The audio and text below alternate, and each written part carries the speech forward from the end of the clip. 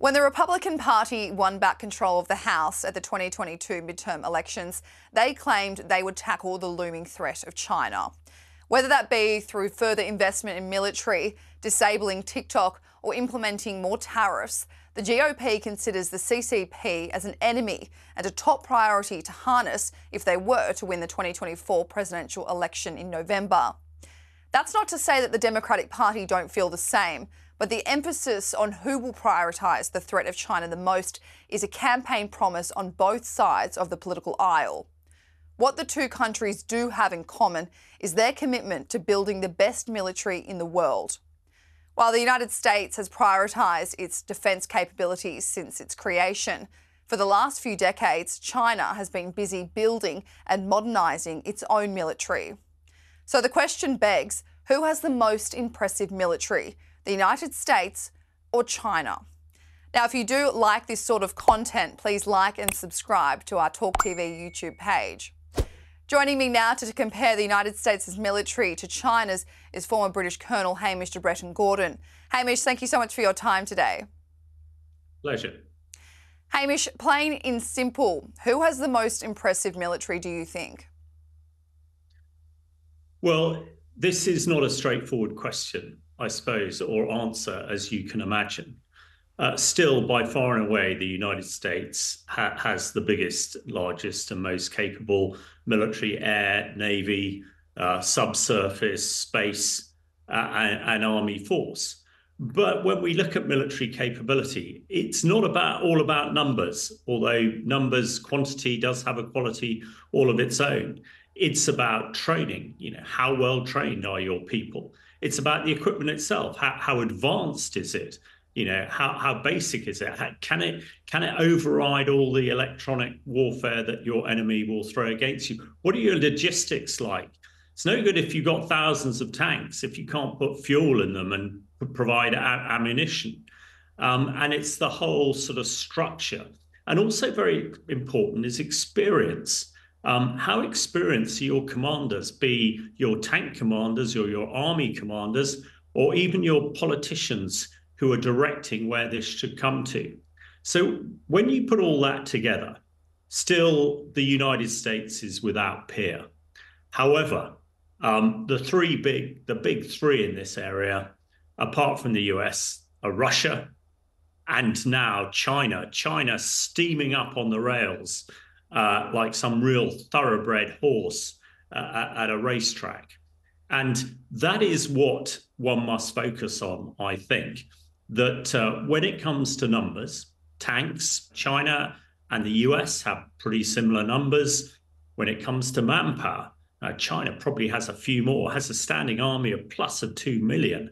The US is slightly smaller than that, and a lot of their forces in a sort of reserve force. So although at the moment, the US very much holds the trump card and is the most powerful force on the planet, China is investing strongly and looks to be trying to get at least parity with the US as quickly as possible.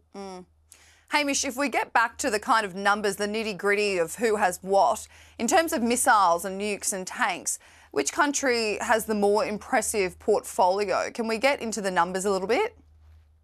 Well, let's look at nukes to begin with, which really are the most important weapon that any country on the planet has. Now, in this area, the US far surpasses China. The US has probably around 5,000 nuclear warheads. China has a couple of hundred, although China is tripling its holding of nuclear weapons in the next few years, but still, pales into insignificance to what the US has. It is only Russia that has parity in this particular area. When we look at tanks, and we don't want to look at every single bit of equipment, but tanks is a key thing, because we're seeing it on the battlefield in Ukraine at the moment that tanks still are a very important measure of military capability. Both the US and China have about 5,000 tanks, but the US tanks are Abrams, the most sophisticated and modern tanks on the battlefield, where the Chinese tanks are pretty much old Soviet designs and are, 20, 30, even 40 years old technology. So like for like, I would say that one US tank is probably worth 4 or 5 Chinese tanks. Similarly, when we look at aircraft, fighter aircraft, although China is catching up rapidly, still the sort of Lightning F-35Bs that the US has now and other NATO allies like the UK are far in advance of the majority of the Chinese fighters. So when it comes to sophistication, when it comes to things like nuclear weapons, the US is still well in advance. But I mean, the key caveat about a nuclear weapon is that it's never to be used. That's its success. It actually, in a strange sort of way, doesn't matter how many you have. Nuclear weapons were there to prevent World War after the Second World War, and they have done that mainly because there's parity between the US and Russia. Now, China is sort of been a developing nation, a developing threat, and the fact that it has nuclear weapons puts it on the top table. But they are absolutely no match. One could never envisage China starting a nuclear conflict with the US because China would very quickly be wiped out. If we get back to airspace, the commitment to control the airspace has become a big kind of topic, especially when we look at the Russia-Ukraine war, as you and I have spoken about. Who do you think has the better planes, the rocket, the scepters, everything? Is there this emphasis to control this area a little bit more? Yeah, air superiority is absolutely key in any sort of conflict. And we are seeing that in Ukraine. The fact that Russia has air superiority has really been keeping them in the fight there. So any nation is going to want to have air power, as we call it, which is a combination of aircraft, combination of space, and everything else that goes with it. They want the air power that is going to give them an advantage over the enemy. Now, at the moment, the US has the air power in advance, I would gauge, of the Chinese. The US has the space technology. It has the sophisticated fighters. It has the long-range fighters. It has the complete gambit of capability.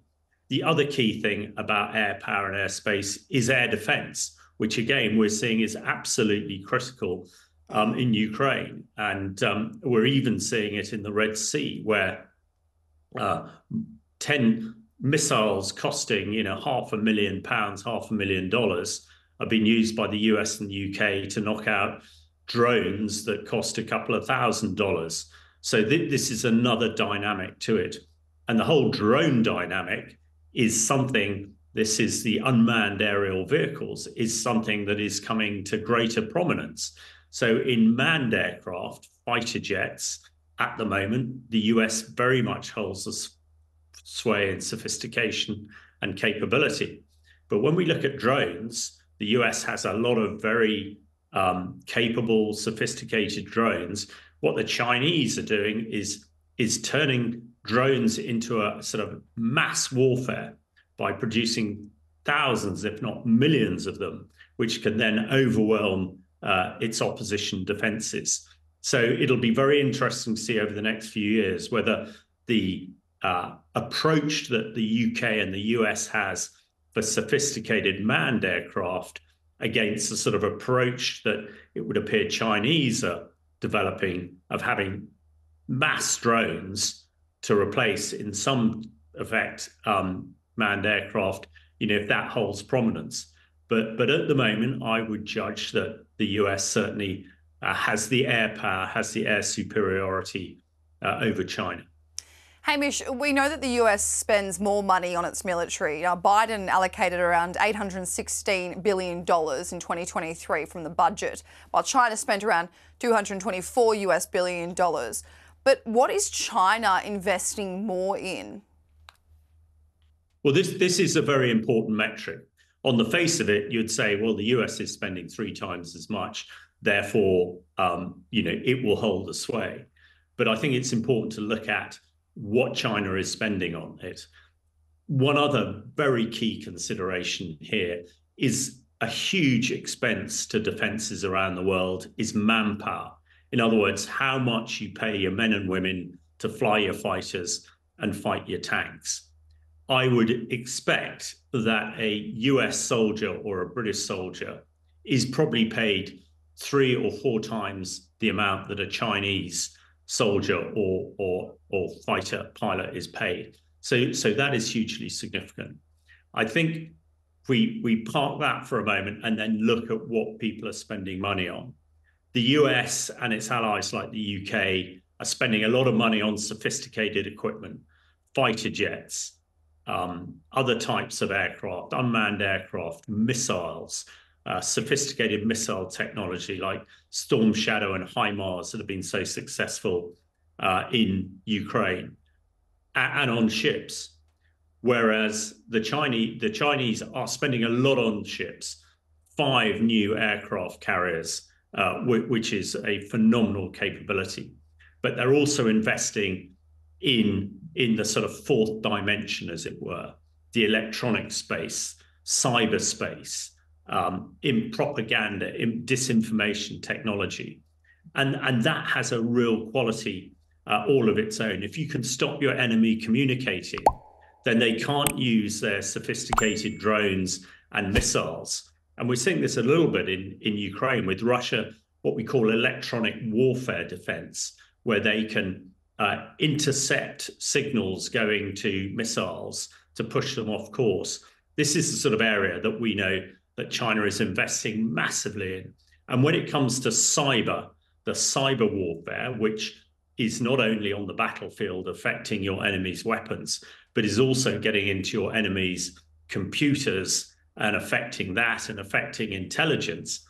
This is where China is really leading the world. And I think it's no secret that most of the cyber attacks on sort of government departments in this country, the UK and the US, emanate somewhere from China. So that is what they have a marginal advantage on. And if all this sophisticated weaponry that the US has at the moment is to be effective in the future, then the US will have to, and I'm sure it is, spend on electronic defensive measures to be able to counter what the Chinese are doing in this space at the moment. Hamish, we did touch on this, but what do you think the comparison is when it comes to boots on the ground with the actual military personnel? How does the US stack up to China? Well, in pure numbers terms, there's not a huge difference. China has a slightly larger, what we call standing army. In other words, men and women who are in uniform, 365 days a year, just plus of 2 million. I mean, that is a huge force.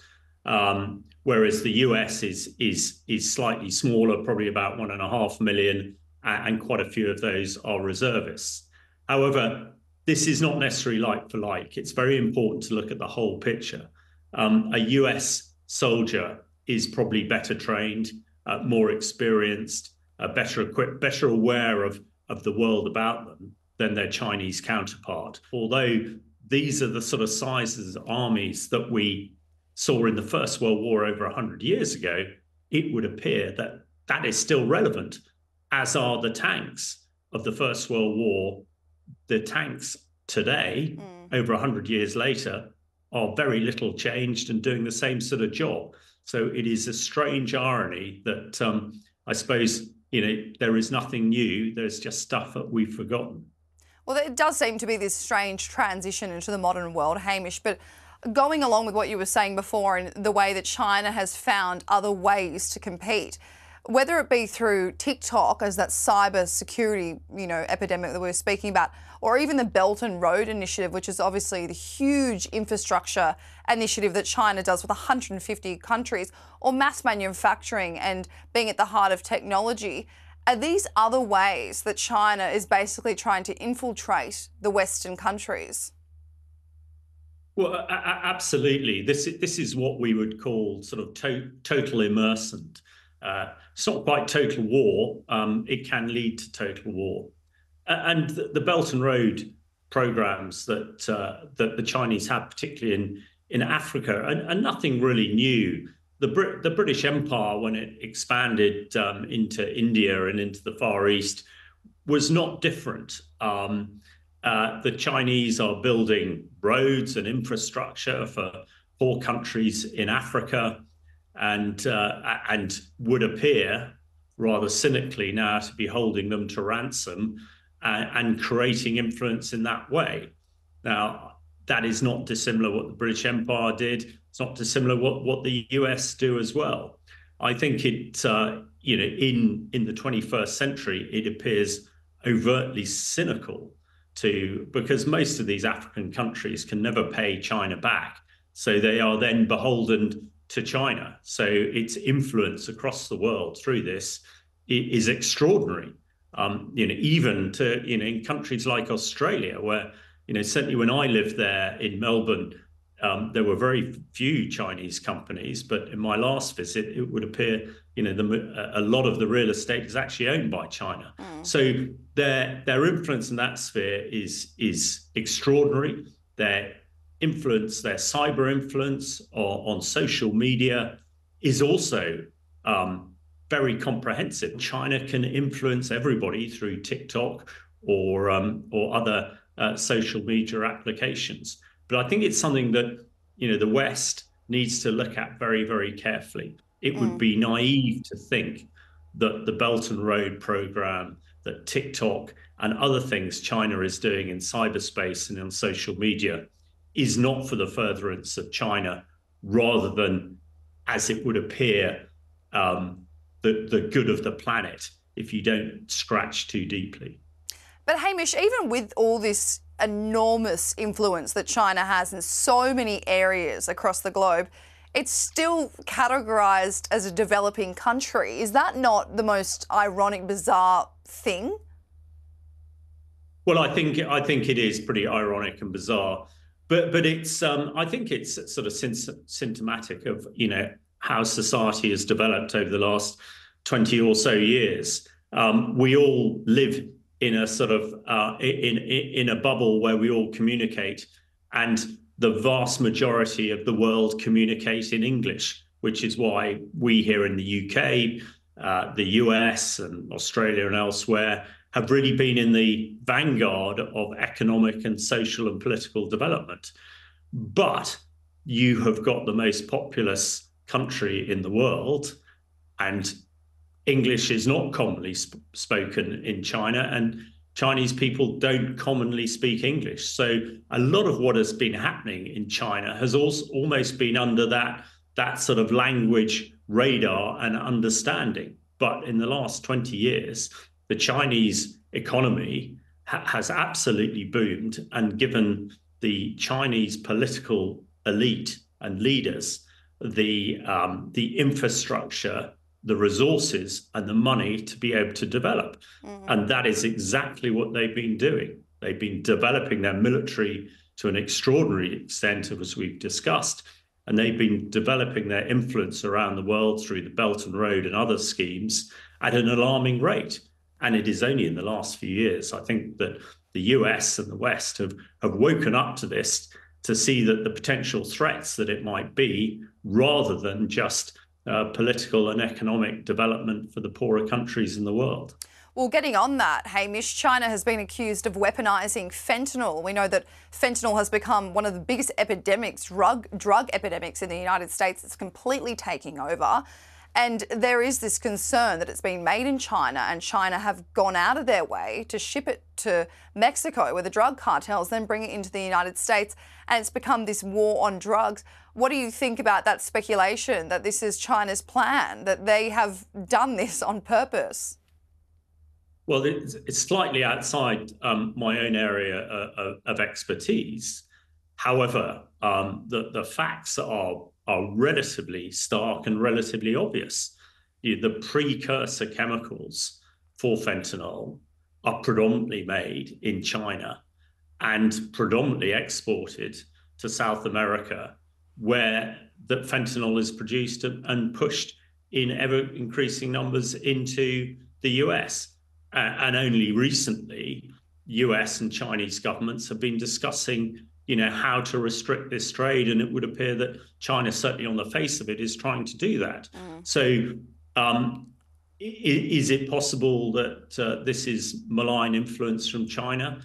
Yeah, it is quite possible. Hamish, the US left $3 billion worth of military equipment in Afghanistan in September 2021. We remember that botched withdrawal and all the criticism that the Biden administration got for it.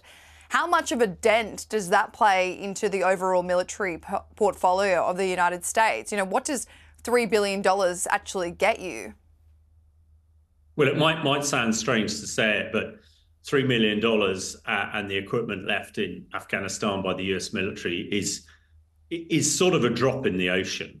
I mean, the biggest disappointment with this is, of course, it's put a lot of military hardware into the hands of the Taliban, who are now suppressing that country and ruling it, as a terror state. But as far as, does it impact on the US's military capability overall? Very, very little. Even $3 billion sounds, a heck of a lot of money. But even in these days where technology is so very expensive, $3 billion wouldn't even get you an aircraft carrier these days. You probably need twice that amount. It would get you a couple of hundred tanks maybe, and it would get you, I don't know, 20 or 30 fighter jets. But in the great scheme of things, the worst thing about it is that, a terror organization like the Taliban now has some pretty good military hardware, but it won't affect the overall sort of standing of the US military.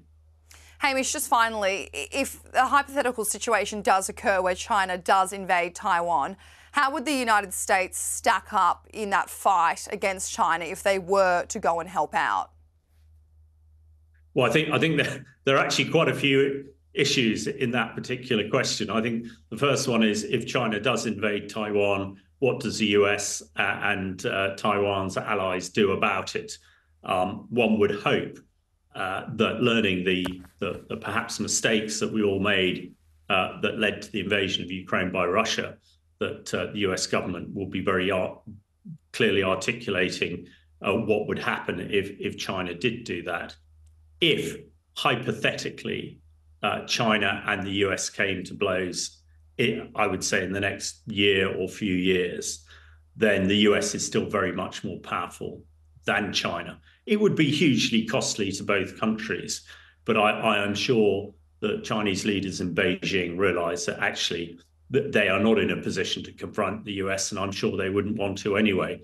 And of course, ultimately, the US has a nuclear capability that vastly overmatches China. So hypothetically, the US still very much has the whip hand here. But the way that China is developing its military and other capabilities at a rate far faster than the US and its allies, this is an area that needs to be reviewed and very closely looked at over the next couple of years. Hey, Mr. Bretton-Gordon, thank you so much for your time today. Pleasure.